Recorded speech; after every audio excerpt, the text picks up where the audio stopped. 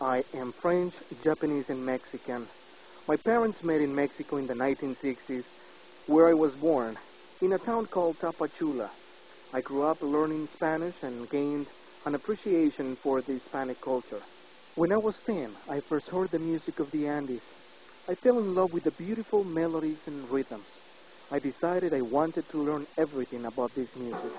When I was low, I would practice so much that my mother would chase me out of the house and hide my instrument.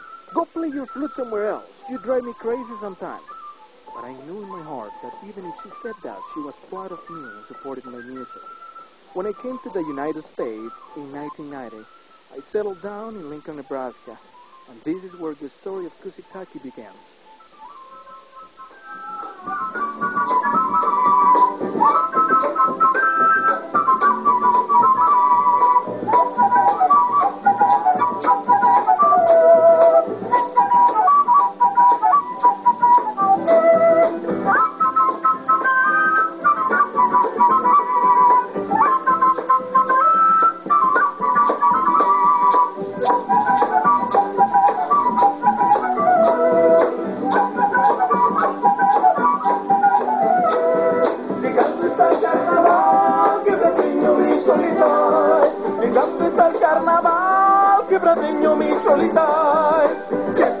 Quebrada un mahuayqueño para cantar, el que charango y bombo carnavalito para bailar. Llegaste al carnaval, quebradillo mi cholitay.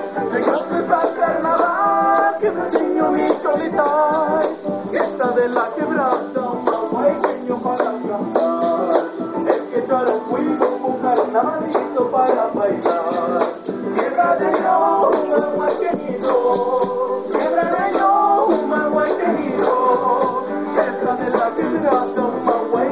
Para cantar, el que charango y bombo carnavalito para bailar.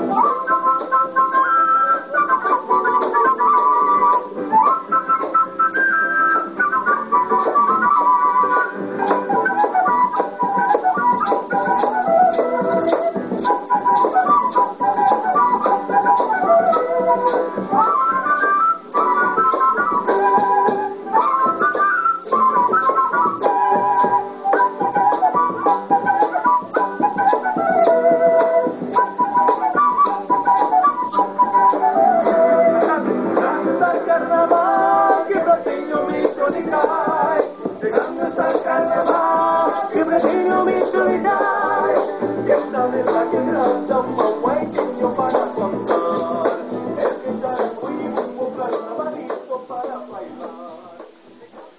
The interesting thing about Kusi Taki is that we come from various parts of the world.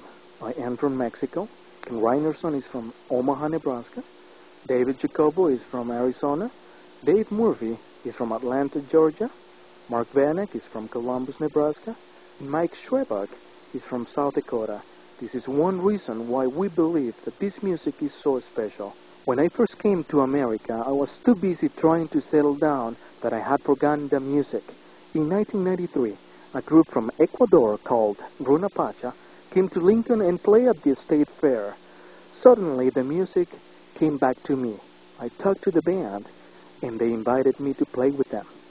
When I was on stage, the feeling I had was so beautiful, I knew I didn't want to lose the music again, so I started the band. Kusi Taki has had many members throughout the 4 years of existence. David Jacobo was the first one to join. He was also at the state fair when I played with Runa Pacha. And he was playing with the group Runa Pacha at the fair. And we seen this guy that didn't seem to look like the rest of them. And I just assumed that he was their capitalistic leader who had brought them here to get rich off of them. And the next night or 2 nights later, I see him at the paper where I work. And so I said something to him, and I told him that I'd seen him down and playing with the musicians, and he persuaded me into joining his group because he needed bodies more than anything at the time. I met somebody else that was in the group, Kat Fritz. She plays the violin, and she is also the Samponia player from Kusi Taki past. And found out that I played guitar, and said that Kusi Taki was looking for a guitarist. And gee, I'm in this folk band, you know, and you should come hear us play. And I kind of didn't think much of it. I thought, oh, folk music, you know. I first saw the band, well, both times that I first saw the band, were down in the Haymarket by the Apothecary building. And, you know, one time I was walking by and I saw them, and I said, well, I had to be somewhere pretty quick. And I'm going, you know, damn it, it's been like 1 year since I've seen, you know, this music at the state fair. And besides, these guys are probably just passing through Lincoln anyway, so I stayed for a couple minutes and had to rush off to make a deadline. The next time I was actually at the Haymarket, the store Helping Hands had me there. I was playing Native American flute, and there was some type of festival or another going on down there. So just as I was finishing up my set on the Native American flute, the members of Kusi Taki, the original one, started filtering in. Well, I stayed and watched, and afterwards I met everybody in the group that was there, and they just said, well, we're going to be getting together the day after tomorrow, brother. If you wish to come with us, you know, we can come and you can listen to the music. The funny thing is, I was never, you know, he never said, Dave, would you like to join the group? He just said, we have practice on this day. So I was really never indoctrinated into the group. It's just, I kept showing up. And Where my parents were antique dealers, and they were set up down at an antique show in Pershing Auditorium. And the band had been playing down there earlier in the day, but they had some problems with playing there. People they thought that they were trying to sell something, so they didn't want them there, basically. So they kind of kicked them out. So I was really upset that I missed them, but I brought down some flutes that I had made to show my parents, because I just figured out this new kind of mouthpiece. It sounded great and wanted to show it off to them. And I was mad because I just missed the guys, and I'd heard them play before. So I went off walking around looking at the different stuff in the show, and all of a sudden I hear this, off in the distance, I hear this flute, and I said, that sounds just like the one I just made. And I go back, and there was Oscar just playing with it, and he kept playing with it and looking at it.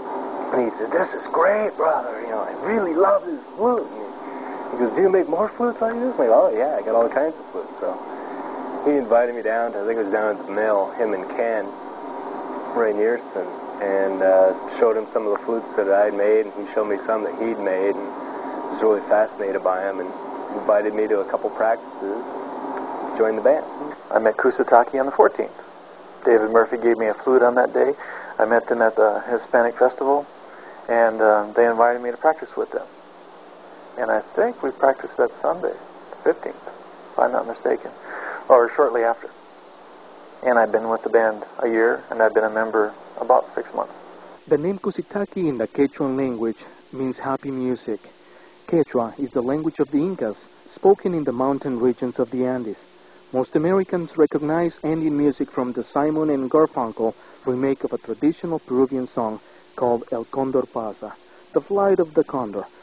Everyone has their own style, and this is our version. So you guys understand the words, right? You understand that lie, maybe, but that song was not really in a language that you and I are familiar with at all. It's not English, and it's not Spanish, but it's Quechua. Can you guys say Quechua? Yeah, okay. That's the language they speak up in the Andes. It's a Native American language. And that song was kind of about what we're doing right here today. We're getting together, playing some music, and having a good time. So it's kind of a festive song. This is folk music from where? From Quechua, from the Andes Mountains. So this music comes from the countries of Ecuador, Bolivia, and Chile, and Peru. And we are playing instruments that come from that area. We're playing things that are handmade and from all different kinds of materials. We'll talk about that stuff a little later. I'm sure you've got some questions. So, we'll get to some more music. We're going to play a song that's about a bird. It's not Big Bird. It's about a condor. Does everybody know what a condor is? It's a bird. It's kind of like the eagle of the Andes. So this song is going to be called El Condor Pasa, which in Spanish means the flight of the condor.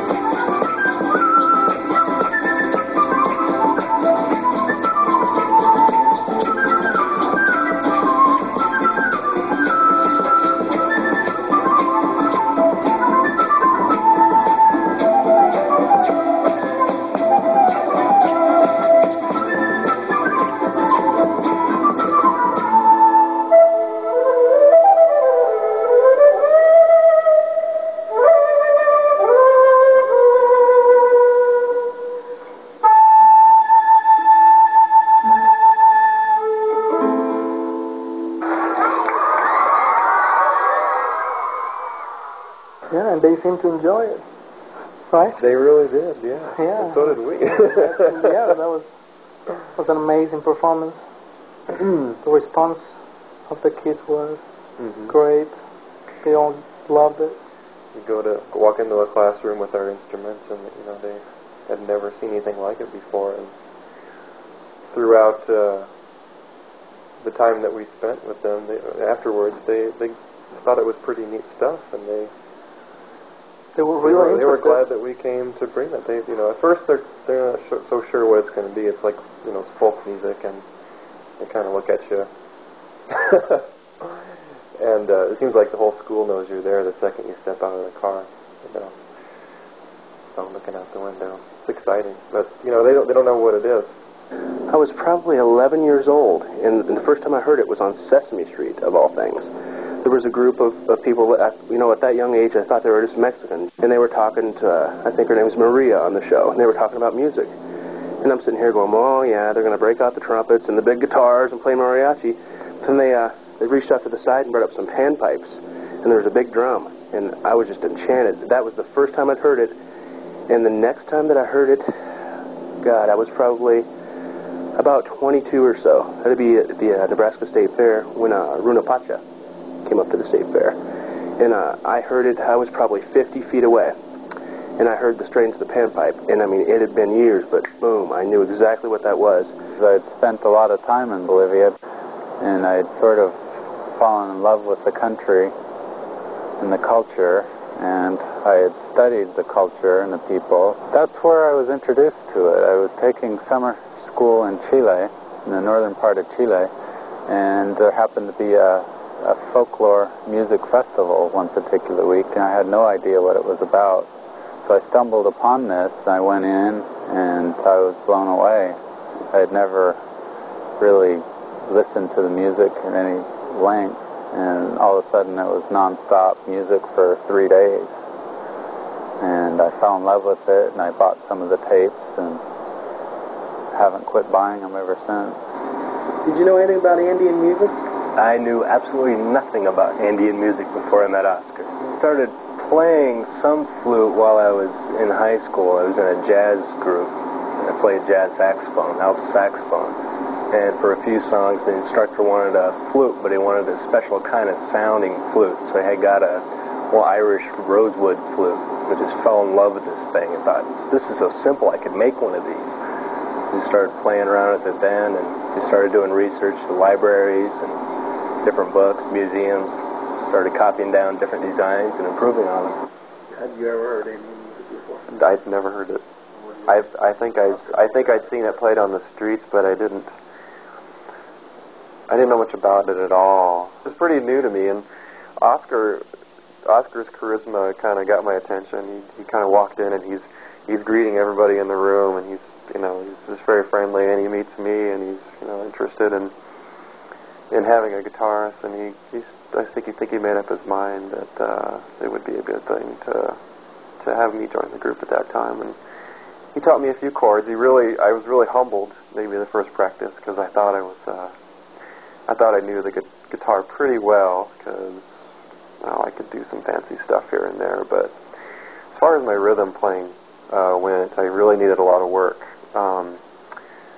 So Oscar taught me some rhythms. One of the ways to learn rhythms is to practice on your chest.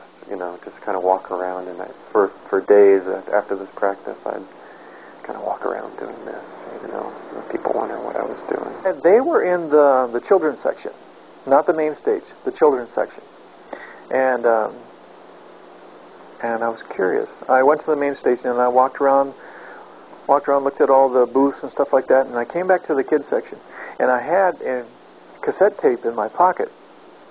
It was from a band called Runa Pacha that I met at the State Fair in '93, 3 years prior.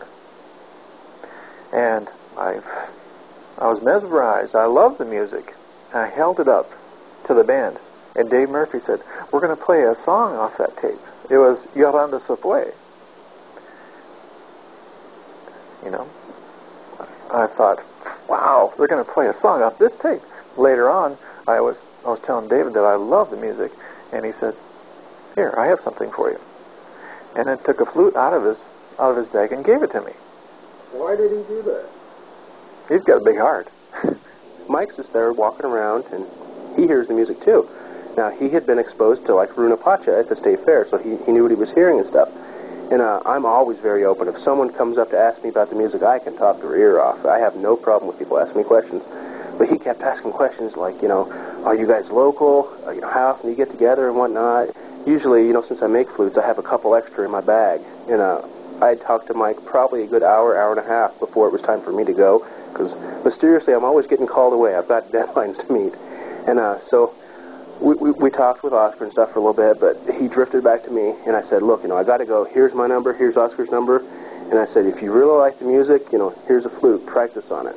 And he gave us a call and stuff, and so, I figured, he wanted to follow through on it. So he came to the next practice, and once again, another member that wasn't asked to formally join the group, he just kept coming. Why did you give a flute? I do that from time to time, and when I do flutes, I don't look at it and say, all right, here's a beautiful flute, I'm going to screw somebody out of some cash for this.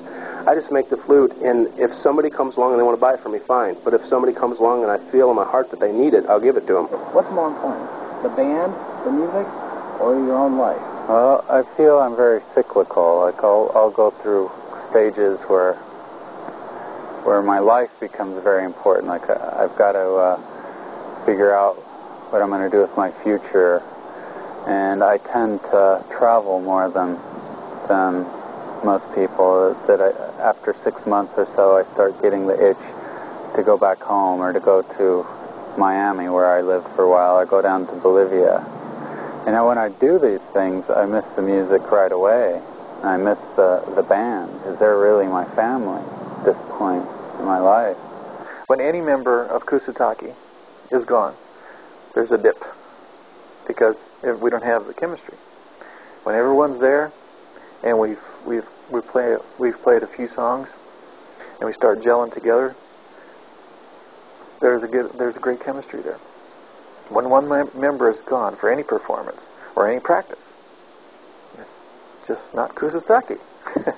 When you have all 6 members, it's cool. What really impressed me about the band Kusi Taki was the range that they had. I mean, I'd heard a lot of bands at the state fair, different Ecuadorian bands and Argentinian bands, and they have like the same basic rhythm patterns for almost all the songs they play, because they just play Ecuadorian style music. But I mean, these guys were playing stuff that I'd never heard before. I mean, really mellow songs, really just intricate harmonies and rhythm patterns. It was really, really attractive. When I first started out, I was just, how am I ever going to memorize all these and keep these all straight? Play with these guys, because there isn't any real time signature to the music. I mean, it's just, you follow along, basically. I mean, you lead a little bit with the drum, but it's mainly the drum and the guitar that control how fast it goes.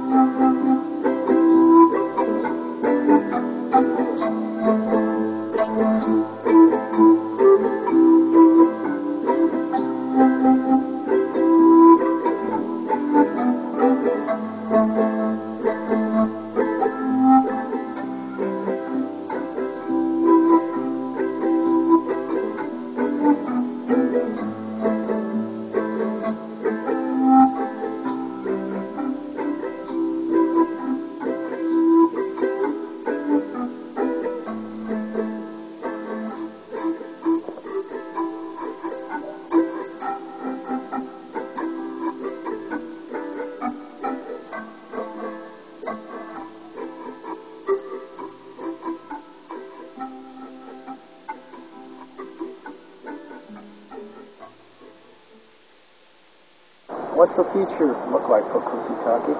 Do you think there is a future, or do you think this is just going to remain a local hobby? I think it's going to probably remain a local hobby. With every once in a while we may take it on the road, but we're also so rooted in our own lives that it's hard to do it full time. It's just something that we fit in on the side. But I think it's going to be here for quite a while in one form or another, as long as Oscar's around. We start touring like in the Midwest, like on weekends. We've talked about doing different universities, you know, within a day's drive on weekends, you know, once a month. That would be okay. But if it got to where it took much more time than that, I'd really start to have a problem with it, because my wife and I want to, we want to start a family soon. So, I mean, that would really take away from it a lot. I mean, the most important thing in your life then is your kid. I mean, everything else is kind of secondary to that. There is a wild outside possibility that you guys could become people who make a living out of it. I don't think it's necessarily wild. It's a possibility, you bet. I'm going to be a doctor musician. A doctor, a chiropractor who plays panpipes. Yes, and I'll have the music in my office too. When the band goes on tour, I'll go with the band, and then I'll find a replacement, see if somebody can take my clients, and so on and so on and so on. Well, I'll take my table with me too. I'll get a folding table, keep it in my car, or take it with me on the plane or whatever. I want to keep playing. I want to keep sharing the music, the culture. I want to teach, whoever wants to learn how to play any instrument. It's welcome to come and talk to me. And I want to be able to keep the group, and You want to become successful? Successful. Would you like to do this for a living? Do this for a living? I wouldn't mind. You think it's possible? I believe it's hard, takes a lot of work and commitment, but I think if you have the desire to do it, you can do it. Not for the money, I wouldn't do it for the money. I would do it for the respect I have for the music.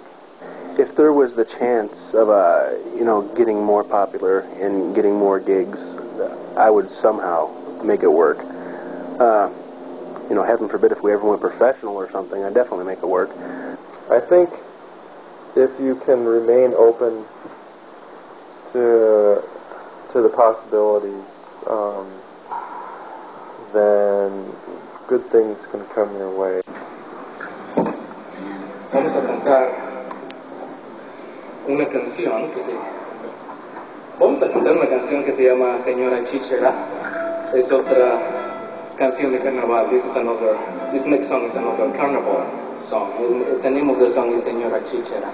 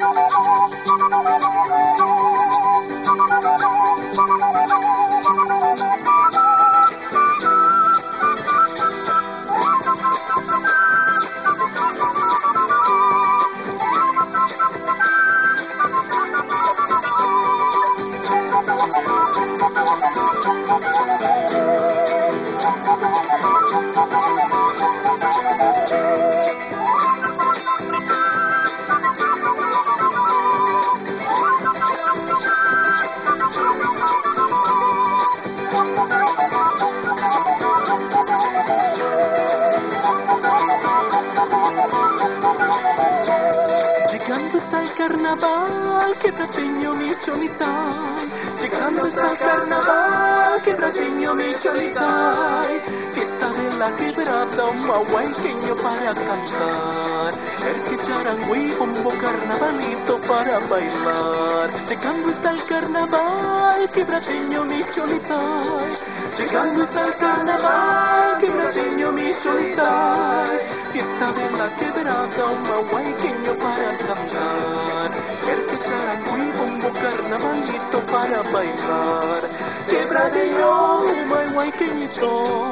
Quebradeño, mahuayqueñito. Fiesta de la quebrada, un mahuayqueño para cantar.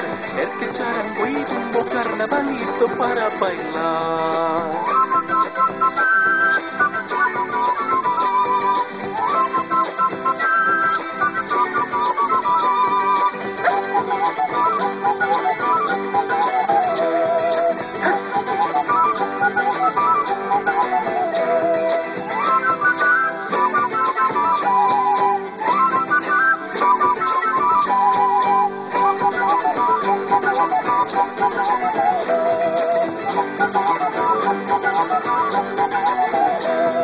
Llegando está el carnaval, que prateño mi cholitai.